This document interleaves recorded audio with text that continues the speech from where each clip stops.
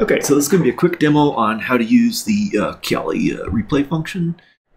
With the specific example that I'm going to use here is the Istio request routing example for book info. So I just set this up, just like they say, and basically, if you're not familiar with this app, what it does is allows us to route based on user identity.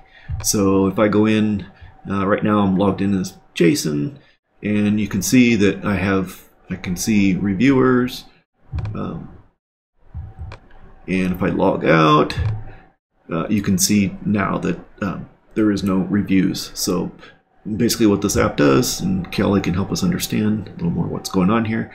For reviews, we're using V1 when we're not logged in, and for when I'm logged in as Jason, we're actually using the V2, which uses the ratings.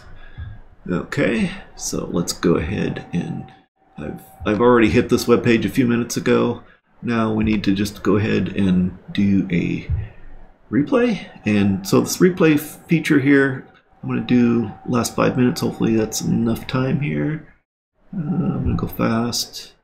And we're looking at 1 minute traffic interval windows there.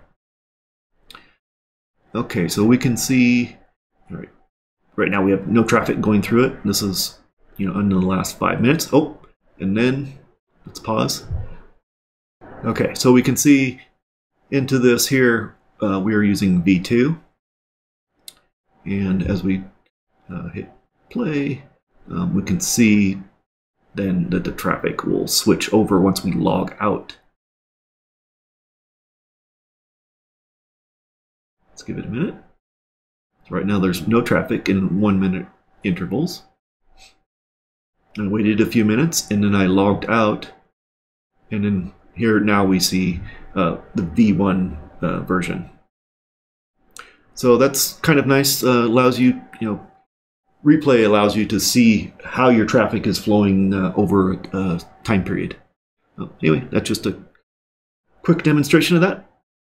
Thanks.